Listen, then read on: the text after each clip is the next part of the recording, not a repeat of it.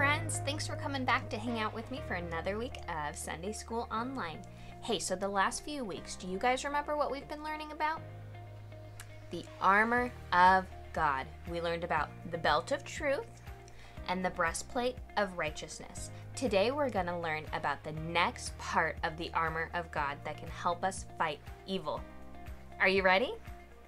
Okay, let's go. So I want to ask you guys a question. Have you ever gotten mad? I know I have. Maybe someone took your toy, or you're fighting with your brother or sister. I'm sure you guys never ever do that, right? So let's take a minute and talk about some things that we do when we're mad. Maybe you yell, maybe you cry. Can you think of something you do with your feet when you're mad? Maybe stomp. Sometimes I stomp when I get mad. Does that happen with you guys? Let's all take a minute and do our loudest stomping.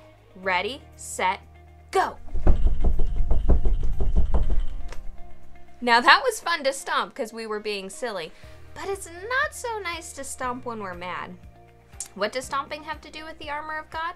Well, let's jump into Ephesians chapter 6 and find out.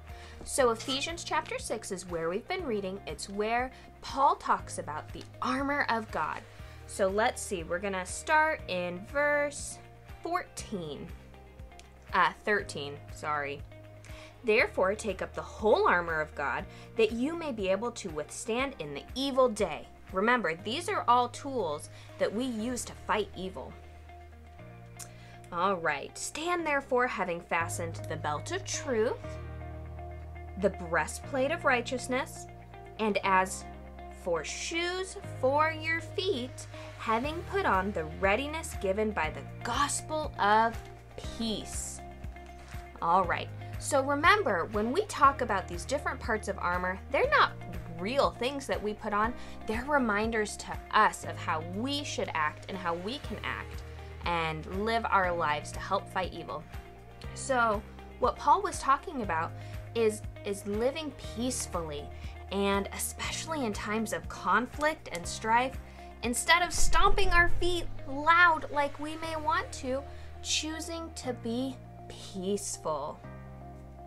So I brought a couple pairs of shoes up to talk with you guys about. I have lots of different kinds of shoes. I have flip-flops for when it's sunny. I have tennis shoes for when I want to exercise or play outside. I have boots for when it's raining or when it's snowing. So let me show you the shoes I brought up, and we'll talk about them, okay? Whew. All right, so I brought two different pairs of shoes. The first pair are my boots. They're heavy, they're big, and I use these to stomp in puddles. They're loud and they're heavy. They're not something that I could, say, tiptoe around in. But then I have these shoes. They're really light. They're not very thick. They're kind of thin. They're flexible. These would be great tiptoeing shoes.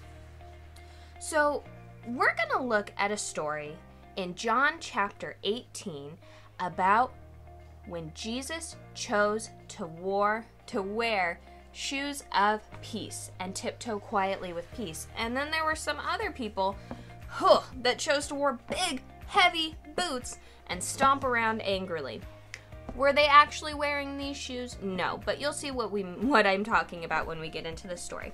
So we're not going to read it all word for word now, but I really encourage you guys, jump into your Bibles this week, read John chapter 18, and after you see what we're going to do, you can do a fun project with it at home, a fun activity. All right, so the first thing that we're going to talk about is what's going on. So in John chapter 18, Jesus is sitting. He enters into a garden, a beautiful garden with his friends. Now, Jesus' friends were really close to him. They traveled with him. They shared the gospel with him. They were true to him. They treated each other with kindness and love. These were people that really cared about each other. So now I have a question for you. Does that sound like quiet, peaceful tiptoeing shoes or stomping boots?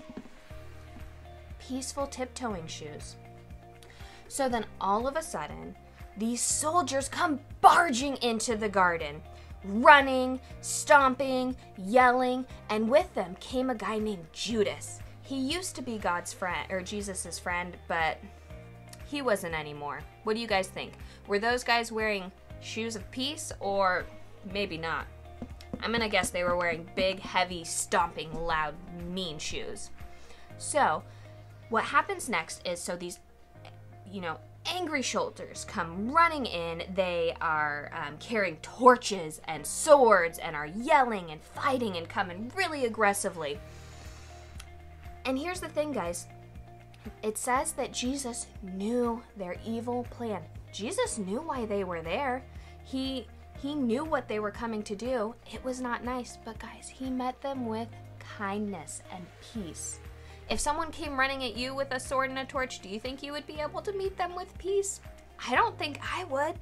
Man, Jesus is really incredible. So he meets them with kindness and peace. He doesn't try to fight them. He doesn't yell back at them. He meets them with kindness. So, Jesus meets them with kindness, with his shoes of peace, and then the soldiers say, "Where's Jesus?" Yelling, stomping, still really mean. They had a mean plan to hurt Jesus, and they were trying to find him. Okay? So then Jesus, wearing his shoes of peace, he said, "Hey, I'm Jesus, but leave my friends alone. Please don't hurt them. Please care for them. Don't hurt them. These are people that I love and care for." So they go ahead and they leave Jesus's friends alone. And you know what happens next? So do you remember the guy I talked about at the beginning, Judas? He used to be Jesus's friend, but he betrayed Jesus. So Judas walks up to Jesus and gives him a kiss. And this wasn't like a sweet, nice kiss, like to say, "Hi, friend, I missed you." Judas did this so he could show the soldiers who Jesus was, so they could capture him and hurt him. Does that sound like shoes of peace, guys? I don't think so. So what happens next is, Jesus wearing his shoes of peace. He didn't yell at them. He knew what was happening. Remember, Jesus is God. He knew what was happening. He knew what was coming. And he still chose to keep his shoes of peace on. And he didn't yell at them. He just asked them, like, "Hey, what are you guys doing here?" Jesus's friends were not happy. They tried to fight the soldiers. One of them even cut off one of the soldiers' ears. That's crazy. So they were fighting and stomping and yelling, not wearing shoes of peace, even though they were friends of Jesus. So what happened next, I think, is really amazing. Jesus asked them to stop fighting, and then he healed the soldier's ear. The soldier who was coming to capture him and hurt him, he healed his ear. Guys, if that's not being full of peace, I don't know what is. So, Jesus, still wearing his shoes of peace, said, "Hey, why are you guys here? I won't hurt anyone." Just reminding them, like, being kind, choosing to be peaceful in what could be really a not peaceful situation. Jesus could have stomped, he could have yelled, he could have fought back, but he didn't. He chose peace. He knew that God, his Father, calls us to peace, to live peacefully. So guys, I want you to think about that the next time that you're in a situation where you want to stomp or get mad or yell or be angry. Think about what Jesus did in the garden and how he treated those people. Think about what Paul tells us to do when we're putting on the armor, to choose to put on peacefulness so that we can fight evil and fight the enemy.